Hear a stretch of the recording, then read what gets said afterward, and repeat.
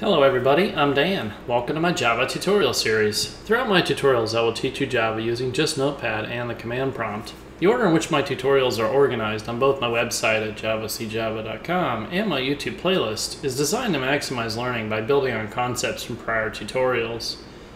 This tutorial is an introduction to the Java interface. I'm going to open up my web browser to my website, javacjava.com, select Menu, and Java OOP Tutorials. I'm going to scroll down here to the Introduction to Interfaces tutorial. Prior to Java 8, the purpose of an interface was much easier to explain. A simple statement would just about sum it up. An interface is essentially a 100% abstract class containing only abstract methods and constants.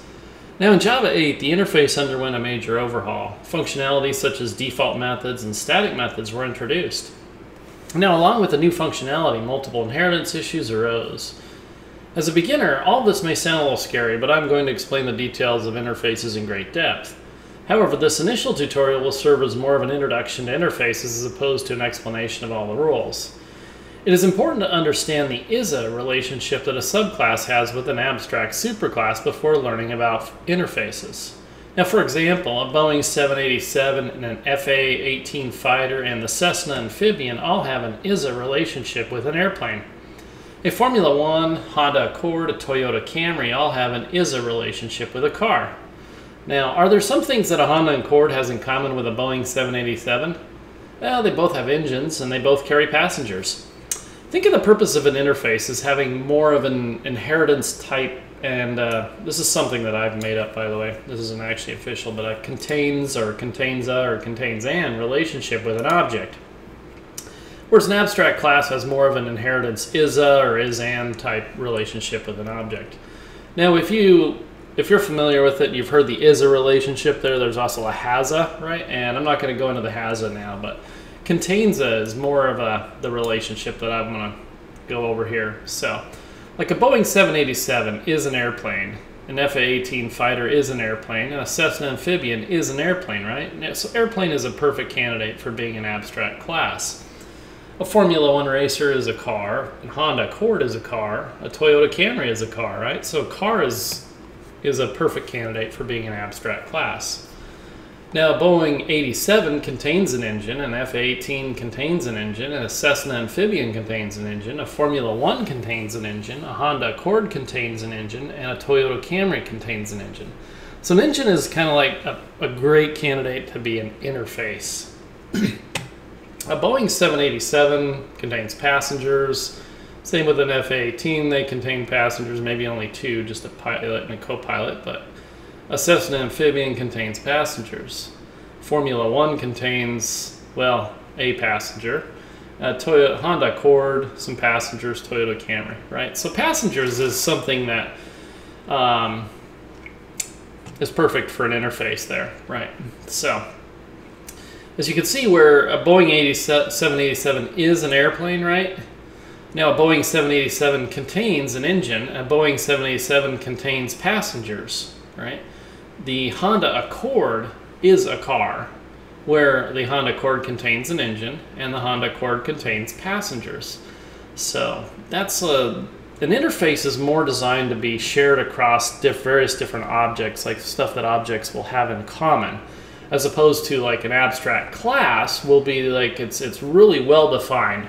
Like a Boeing 787 is an airplane, a Formula One is a car. Okay, so that's the primary difference between them when you're thinking, philosophically there. So let's come down here and highlight all the source code.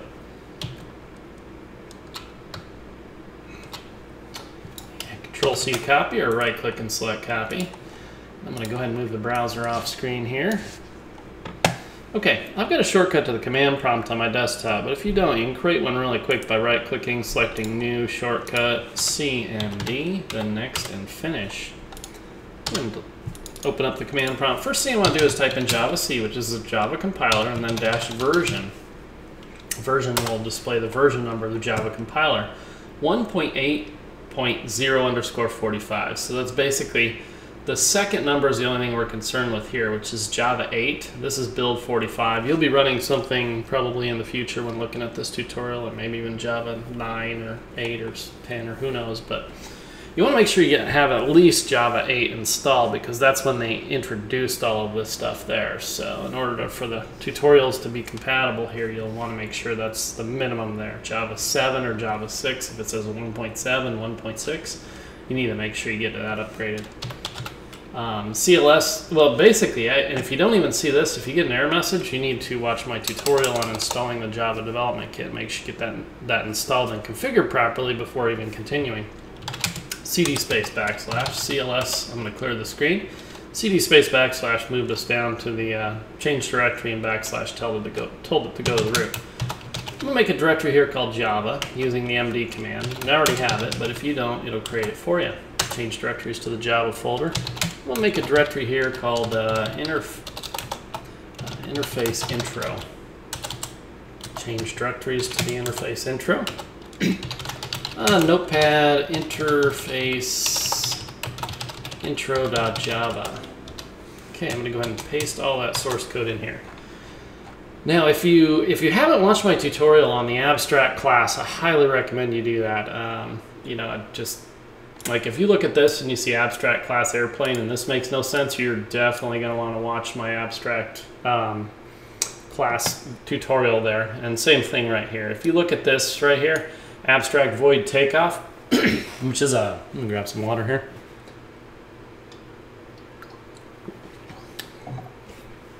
This is an abstract method because it doesn't have a body, right? If it had a code block after it or a body, right, then it wouldn't be an abstract method. And also, of course, it has the abstract modifier too on the well. But if this doesn't make any sense to you, then definitely watch my abstract class tutorial there. So, and everything else abstract I've got on the tutorials.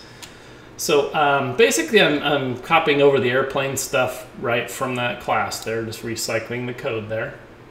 And in this abstract class, basically I am declaring an abstract method called takeoff, right? Because going back to my example, like a 787, right, it needs a really long runway to take off, whereas like an FA18 Fighter, it can take it's basically launched like a slingshot right off of a aircraft carrier. And well, that Cessna Amphibian, that thing can take off from a lake or water or whatever, you know. So various different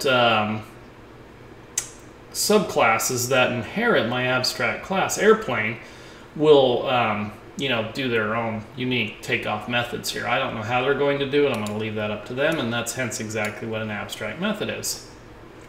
I also did this abstract class car in here too. It's very similar to the airplane class here. I've got another abstract method in it here called fasten seat belts, right? That'll be different there. Like a Formula One racer might have like a 5-point seat belt, you know, as opposed to a Honda Accord as an ordinary lap belt. And now I've declared a couple of interfaces down here, like engine, right? That's what we said that a 787 has in common with a Honda Accord. Both of them contain an engine. So we use the interface Java keyword here. You know, normally we just have class there, right? But this is an interface. And then we just specify basically an abstract class right here. There's, it's actually implicitly abstract right here. So get fuel type.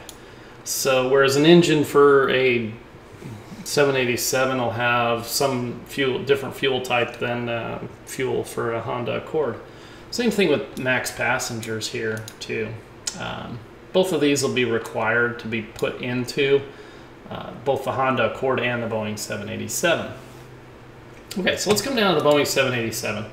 Before, we didn't have any of this when we were talking about that. We're just extending the airplane abstract superclass here. So we were forced to override the takeoff method because it's abstract up here, right? In the airplane abstract class airplane. Now, we use the Java keyword implements to basically inherit all of the stuff from the engine interface and the passengers interface. Now we're forced to override these whenever we implement them there. So I have to have the override get fuel type and the override get max passengers type, right? So I'm going to be returning fuel type, which is a private string variable up here, and max passengers. I've basically made it the equivalent of a constant up here and set that equal to 335. Now the fuel type is being set as a parameter in the constructor there. I'm basically passing model and top speed onto the superclass there, right? Because up here in the airplane class, it'll go ahead and actually set model and top speed, and then just the ordinary old method inside of the abstract will display the model and top speed to the console. Okay, so coming back down here,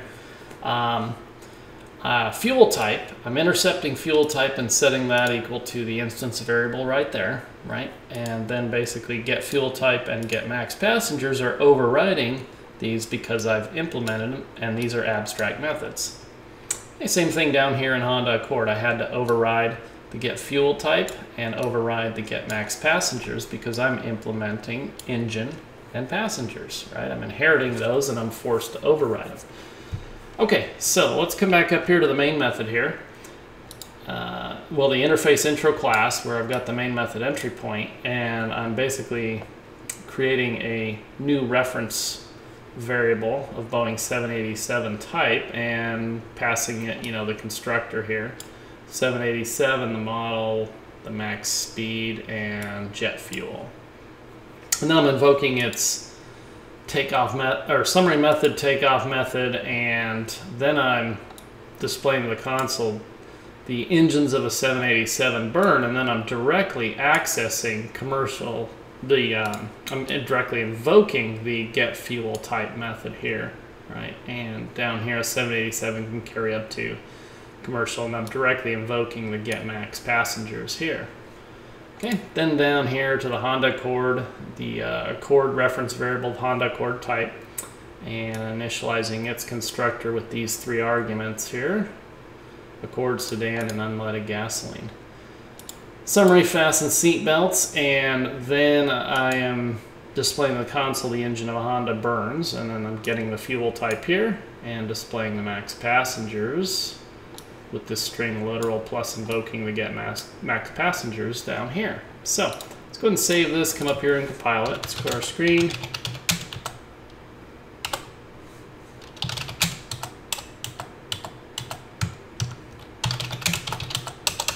Okay, Java to run the Java virtual machine, invoking the interface intro class.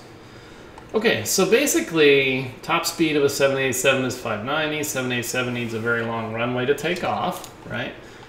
Both the summary and the takeoff here were part of the abstract. Well, the summary was inherited from the abstract class airplane, right? That method was inherited down here on the 787 because we extended airplane. Now the next method here of takeoff, right? That was a abstract method here declared in the abstract class airplane, so we had to override that one here, and then we're displaying that one right here. We're invoking that. So that's the first two lines here are part of abstract methods, right? Something that would basically be related directly to an airplane. It's top speed and its takeoff routine method. Now the next two lines are interface type stuff, right? And the interface will have the engines of a 787 burn jet fuel, and a 787 can safely carry up to 335 passengers. Those two methods are directly required because I implemented both the engine and the passengers interfaces here, right? So I had to come down here and override both of those for this particular Boeing 787 class. All right, so then back to the Honda Accord. So the Honda Accord is a sedan. Safety first, pull the seatbelt over your shoulder and lap it. Shoulder and lap and click it together. Right, so those two things here, up here in the car, right? The summary is just an ordinary method that I inherited when I extended car, and then the abstract fasten seatbelts is something I'm forced to implement, right, when I extend car, and that's an abstract class. Now, because I implement the engine and passengers, I have to come down and create those methods too and override them, right? And so basically, the engine of a Honda Accord burns unleaded gasoline. The Honda Accord is designed to safely carry 5 passengers. All right, so you can see these two lines, this line right here and this line right here, were directly due because I implemented both engine and passengers. Same thing with the Honda Accord class down here. This line and this line were part of the implementation of those two interfaces. Whereas these guys, this one right up here was inherited from the abstract class. This one up here was inherited from the abstract class. And this one was an abstract method in the abstract class that I was forced to override. And this one right here, same thing, was an abstract method in the abstract class that I was forced to override. Okay, so I'm going to go ahead and close out of that. And basically this should kind of give you like an the starting idea on the differences between an abstract class and an interface there. But I'm going to go ahead and move that off screen and leave you with some final thoughts there. So basically, this tutorial was an introduction to demonstrate a simple use case of an interface. Now, in my following tutorials, I will cover in detail the rules and capability of interfaces. That concludes this tutorial. Thanks for watching.